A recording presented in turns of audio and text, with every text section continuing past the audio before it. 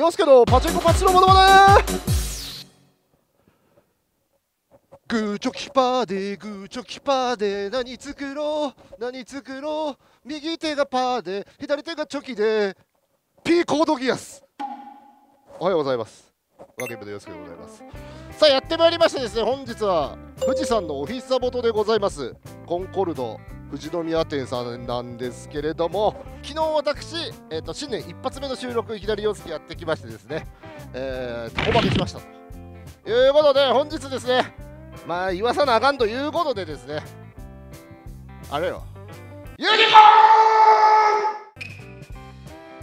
コーン、改めまして皆様、2020年収支マイナス12500枚くんです。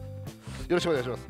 ということで12500枚を跳ね返す可能性がある機種ということで、寒いのでいきたいと思います。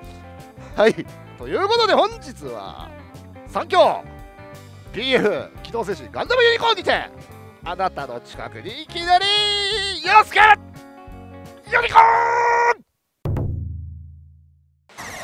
スペシャルユニコーン、スペシャルユニコーン、スペシャルユニコーンおはようございます。久しぶりに打つよ俺、ユニコーン。今日はねいけんじゃないと思って選びました。これ先読みチャンスもデフォルトで入れときます。今日のバナージ君の調子はどうでしょう。まあ新年2発目の収録で大爆発させたいという思いのもとユニコーンに座っておりますがですね、いやもうダメだわ。考えたのなんで弾けないのかってあるじゃん。言った俺昨日のエンディングで、弾けないこと、弾けることに理由なんかないんですとね。弾けるか弾けないかなんていうのは時の運だからって言ったんだけど、それでも僕はやっぱりそこに抗いたいじゃないですかね。歩いてあらゆる弦を担げるなら担ぎたいわけだ。考えたとなんで弾けないか分かった。シンプルだった。寒いからだ。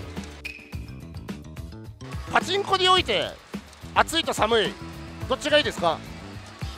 暑い方でしょね。寒い方がいいパチンコなんかもう CRTRF のさ、寒い夜だからのイントロの寒いって言ったら暑いってあれしかないんだからということで私ですね、朝の並びとか寒いわけで完全防寒でですね、太ももに2枚と腰に2枚の計4枚のカイロを貼って実際に参ったんですけれども、暑いでしょ。4倍暑いもんなんだけど寒いのよ。あとはそのね、俺が体を温めたことによる血流アップ打法にこのユニコーンが応えてくれるかどうかだけですよ。あ、しまった。そうだ、ユニコーン打つときはねアイマスク持ってきた方がいいよ。だって目に見つかっちゃうでしょ。右打ちに目に見つかりそうになったアイマスクをね俺ここにいないよっつって。そうなんですよ。パチンコパチスロにおいてはね、どれだけあがこうとも結末は変わらないってロンタルも言ってますから、うるせえわと思いながらそうだよね。僕も大好きなクズパチのね岡野さん、僕らさんがレバブルだけ入れてずーっと液晶みたいでこうやってるって、こうやってる続けるっつって、あの回がめっちゃ面白くてずーっとこうやってて、さすがっすよね。通常時に突然プルってくるんですよ。でそれをやっぱりあの人たちも釣りと呼んでたの。でもっとすごかったのは右打ち入ってからもレバブルアップにして画面見ないでずーっとこうやってるのよ。でレバブル来ない今どうなってんのっつって、見ていい見ちゃダメ見ちゃいい今絶対見ちゃダメだっつって、見るよっつったらエンドって出てるのよずるいよあれほんと。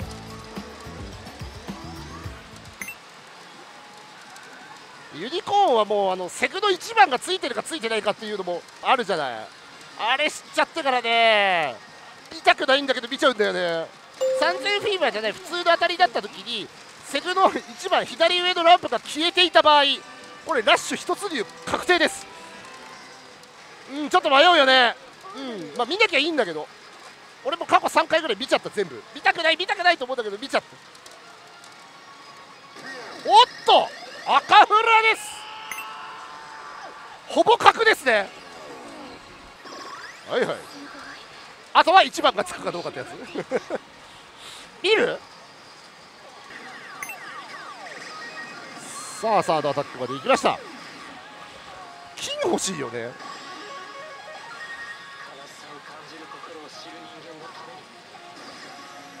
8つがねよくあるな。おシャッターも普通やな。大丈夫かな。ユニコーンアタック、ライン増えるやつはアタック。うん、そっち行くかな。あるいは見れば来てほしいんだよ。ああここで可能性違うな。スペシャルユニコーン予告あれなんだよな、見ればのやつ行くと絶対価格になるから、そういうのを祈るゲーム性に変わっちゃうんだよね。ああブルブルしてる。決戦のホースか。激アツ覚醒でもいいのよ。それでも覚醒もあるからね。うん、緑保留のまんまいったけど大丈夫。赤ね。はい、チャンスアップないけど大丈夫。決戦いっちゃうとね、俺も押し切れると思ってる。いやだいぶ強かったっすよユニコーン。ああレインボーでした。オッケー早かったです。7000円120。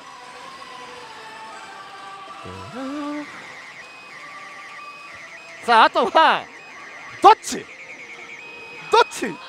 俺見ないかんだよ。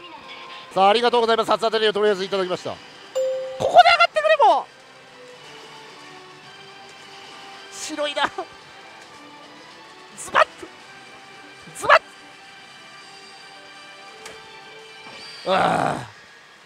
でも 40% ですからね。まだ分かんないよ。まだよ。さあ今セグがついたはずである。切れろ。切れんか。ドキドキするな。ここまでいっちゃうとねもう結構ね頼むよ。それでも重いいって頼む今おおダメだと思ってた。ついてたよし幸先よしおですよ。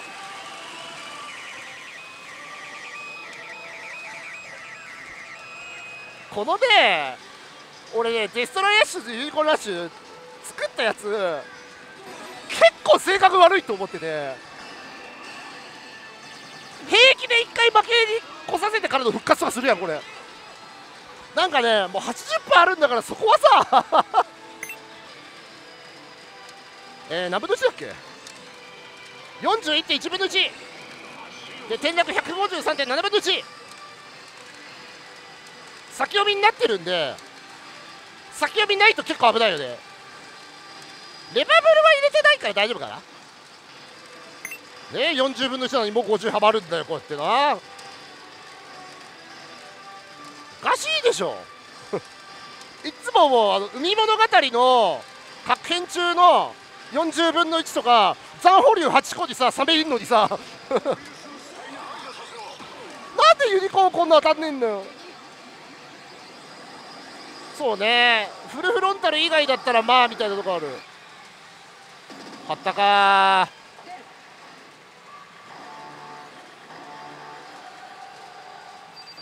流れ星いいね。まあマリーナはね勝てないと困るんだよね。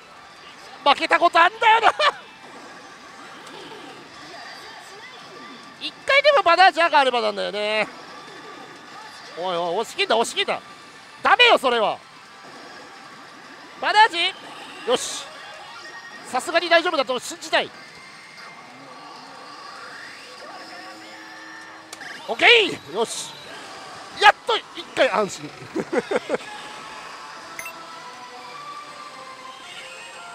はいはい、スペシャルユニコーンフィーバー。よーし、いいよ。コヒュー、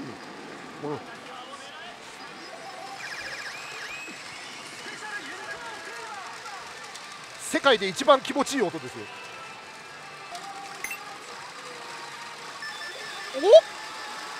お、保留連っすか。助かるー、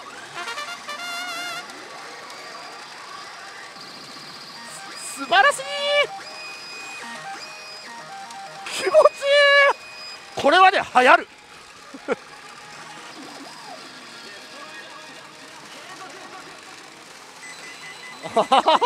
マジで1ゲーム連してんじゃん。うわー、気持ちいいです、気持ちいいです、気持ちいいです。生きてきた中で一番気持ちいいです。よーし、覚醒した。さあこれからね、玉積みでユニコーンをの恐ろしさを教えてやるって感じですけど、よ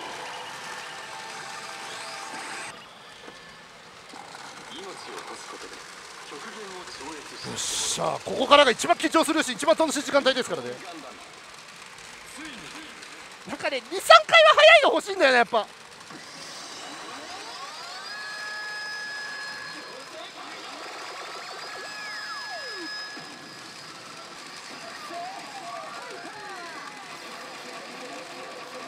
もうスタートどんだけ回るんですかっていう。いや、あれあれあれあれあれあれ、ああ、最地区のチャンスやった。今はサクッと引きたい。いやいやいやいや、これな、こういうことが起こるんだよな。あ、でも6って大丈夫なんじゃなかったっけ。なんかね、なんか4だっけな。なんかね、8割ぐらい当たるやつがあるんですよ。いやいやいやいやいや、21回しか回してないんだけど。いやいやいやいやいやいやいや、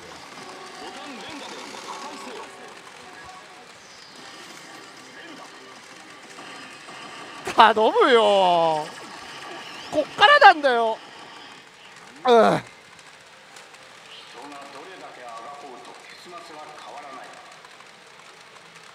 言った通りになっちゃったやん。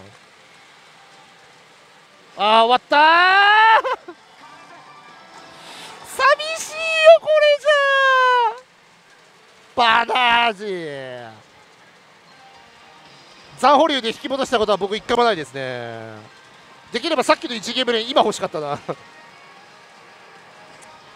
悔しいねー、3連かということで、まあ出玉できたからさ、ラッシュが早すぎんだ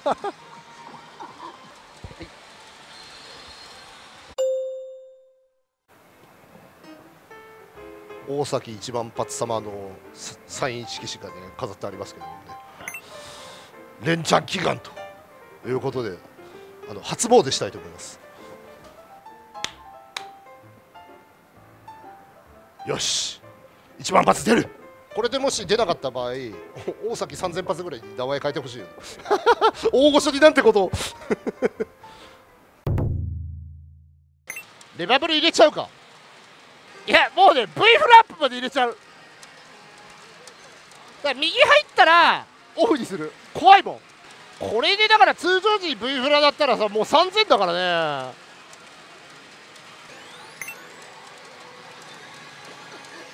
俺ね強楽だと思ってるんだけどね。多分強楽のゼブラっていうのがそういういわゆる激アツ柄っていうのを柄として最初にやったんじゃないかなって思ってるんだけど、増えた。でいろんなメーカーが真似するようになってというか、あれですよ、海物語に浦雨がいる理由とかさ、ちょっとマニアックな知識だけどね、そういうのもね調べると面白いですよ。昔のパチンコ台ってそこと実際の大当たり確率が大幅に離れてちゃいけないっていうルールがあったんですよ。見た目の確率にできないから裏雨入れて調整してるっていう。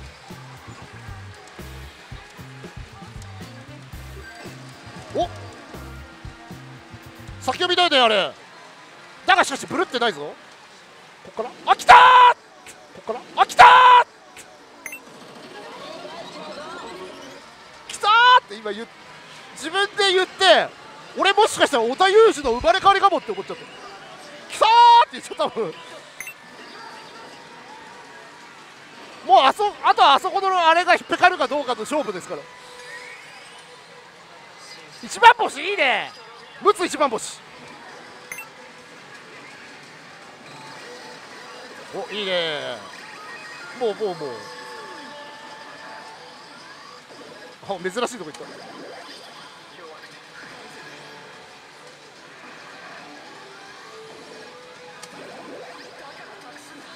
まあ代表は外れたらしいんでね、レバブルがやっぱ外れる。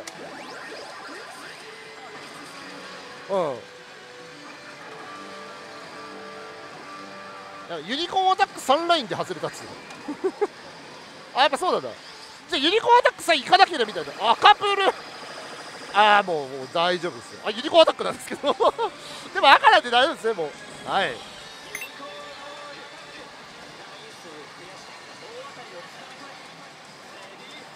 でもどうせだったらなればよかったのに。もうスペシャルユニコーンフィルはないよこれ多分。さあ4ライン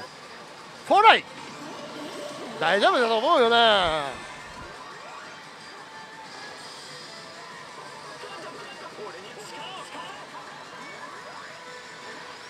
ユニコーンオッケー。どうせなら赤で当たれよお前。さ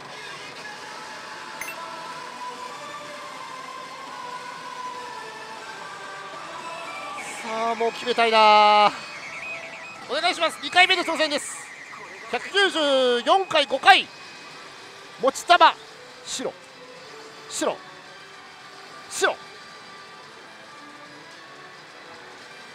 ガッガッとかってあんまなんないんだよなこれね。怖い。見る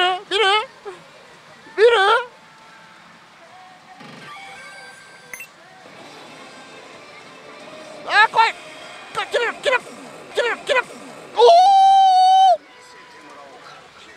リリ必要なかった。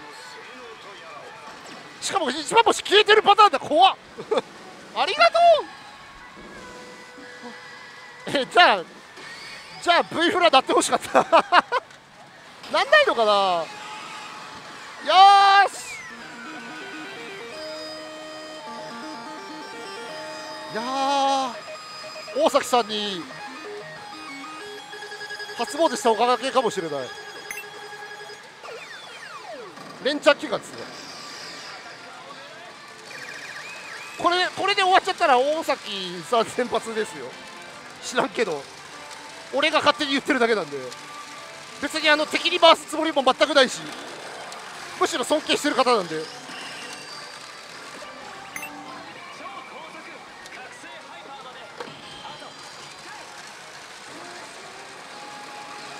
さあここまで来たらですね、さすがにカスタマイズレバブルを外します。 V ヘラも外します。本当なっちゃうんで先読みだけにしました。こ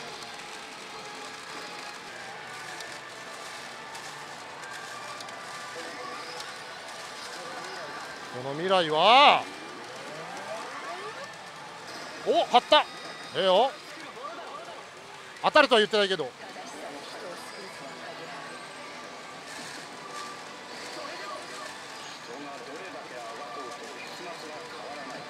あんたがユニコーンっていうだけでいいや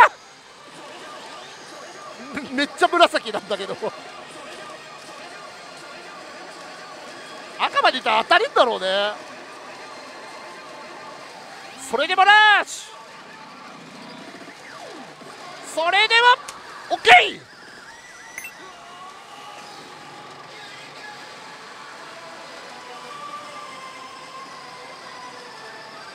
再びここまで戻ってきたぞ。これで4500だな。覚醒したいよ俺も。全然関係ないけど競輪選手に覚醒陽介って名前の人がいるんで、俺も覚醒したいっつって。さあさっきはねもう20回で落ちちゃったから何の楽しみもなかったので、ユニコーン色のお茶を飲んで頑張ろう。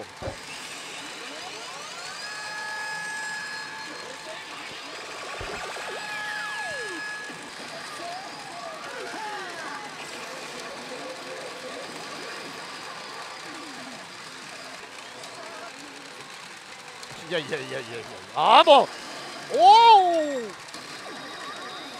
お、もしかしてこれはこうやったよし、これもういつよりかもう球呼ぶのが間に合わねえんだもん。ああ気持ちいい。ふいふいふいふいふいふい。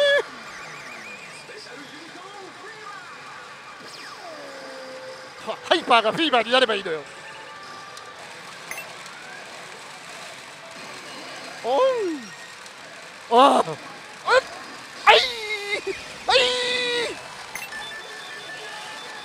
これよ。ああ、バシーン言うたよ。あらららららららららららら。はい、すいません、球抜きます。いいですね、早いですね。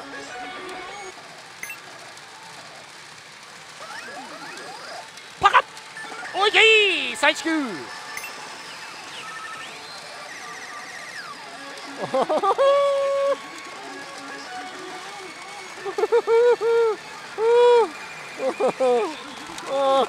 楽しいよ、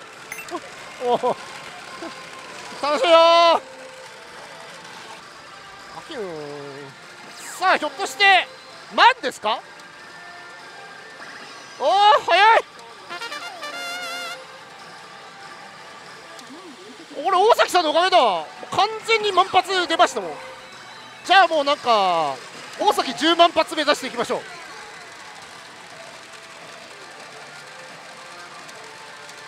う。はい、おお嫌な間だよね。あーまずい。やっぱ2回目は無理か。1回で目に見っかったら俺は手離した方がいいと思ってんだよ本当は。しかも今ちょっと遅かったよな、フロンタルが落としに来たよ。ここで避けれたことめったにないんだよな。開始ゼロなんかな。割れちゃえよ割れちゃえよ。やっぱエンド硬いっすね。変われ、すぐ止まんだ。それでもああ止まったわ。ということで今回はね初回スペシャルフィーバーだったおかげもありまして1万500、まあ納得の出玉ですね。ここで貼ったことねえんだよな、残念。一旦全部切りますか。なんかね今ねパチンコ番組やってる気がしなかったんだよだからもうああ当たる当たるって感じだったから、もう完全国式になっちゃうんでね。さあここ200回転ぐらいは決戦も覚醒もしてないですね。すげえ静かだね。別にカスタム入れてないのにこの静かさっすよ。やっぱざわついてた方が僕はいいと思う。台は別にいいのよ。台の中でもディスクアップでも横風にならないやつとかちょっと暇じゃんね。海物語でも泡でもリーチだった方がいいじゃん。逃げ上がりすらなくなったらもうね店じまいしたと僕は判断してるんで、この台自体が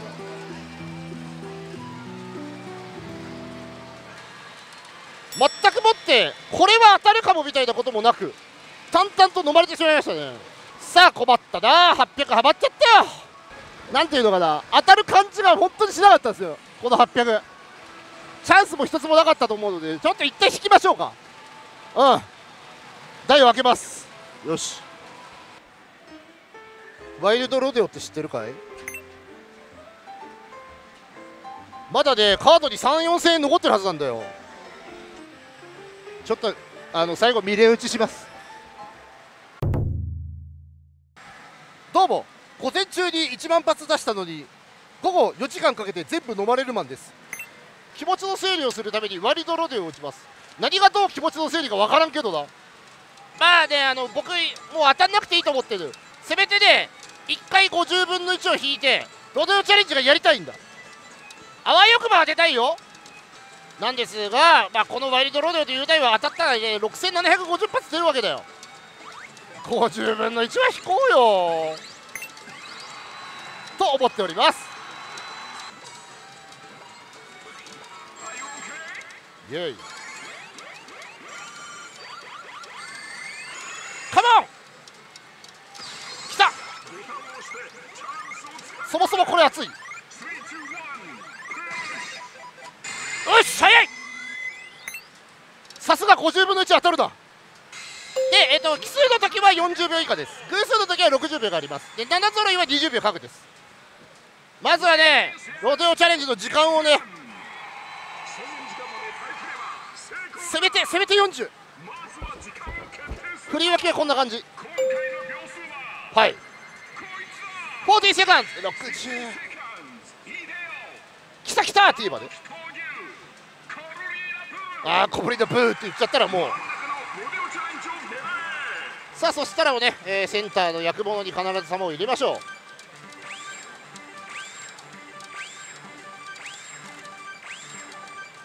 入ったよな今。 OK。 じゃあここから私スマホで撮りますよ。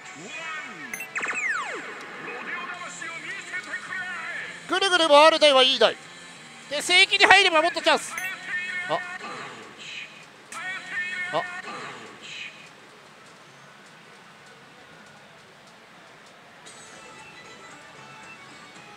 なんかありました？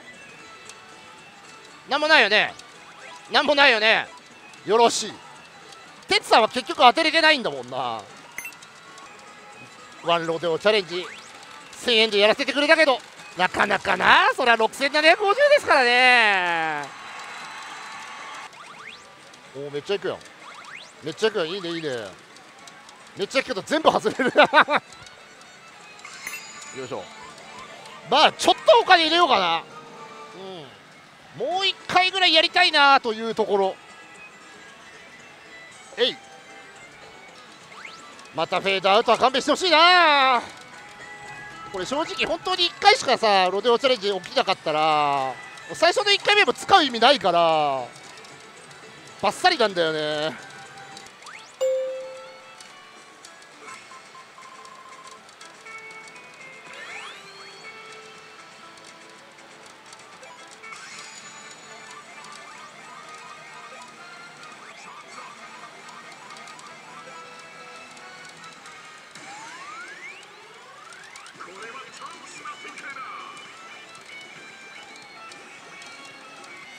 なんか下皿にめっちゃ溜まってた。あ、いった急にさあ何の予告もなしに行きましたけど、頼む頼む。もう20秒とは40秒で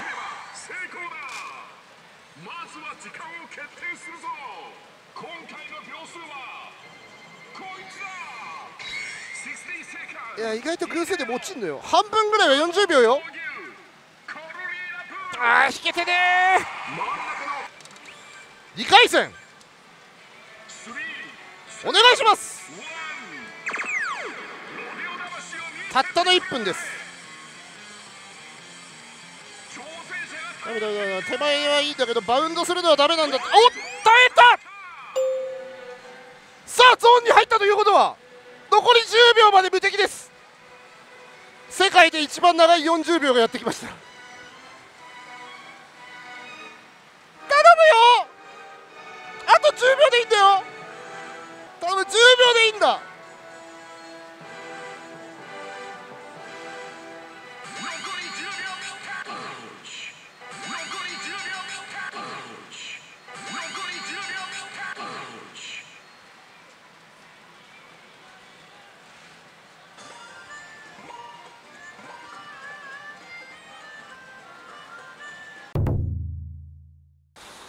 で今日のね店内の様子なんですけど、まあ僕ね一撃と思ってパチンコ行ったんですけどスロットが大正解だったみたいで、全体的にやっぱり出玉感がなんかねこういうバラのところが結構出てたりするんですよ。この牛虎とかも2台並んで出てるでしょ。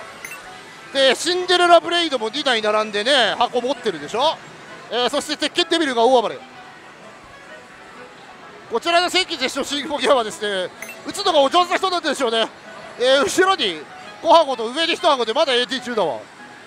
で完全にやってるのがこちらですね。絆です。絆の右サイドはこれはねこうならんっていくらなんでも。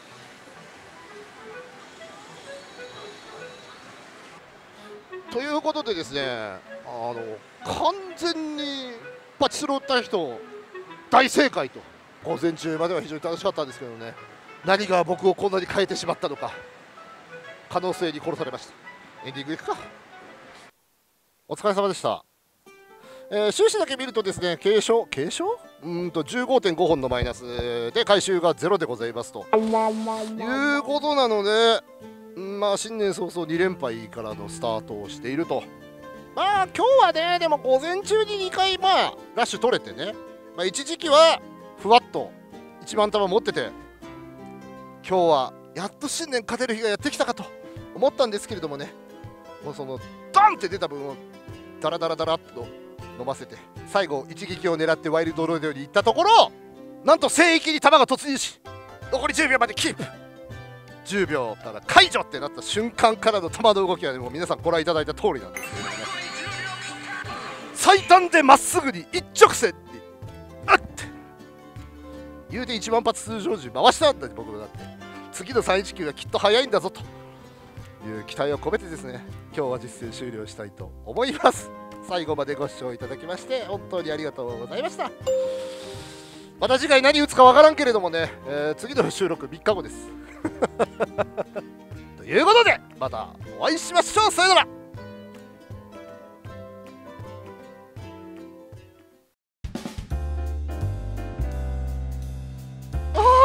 気持ちいい。楽しいよ。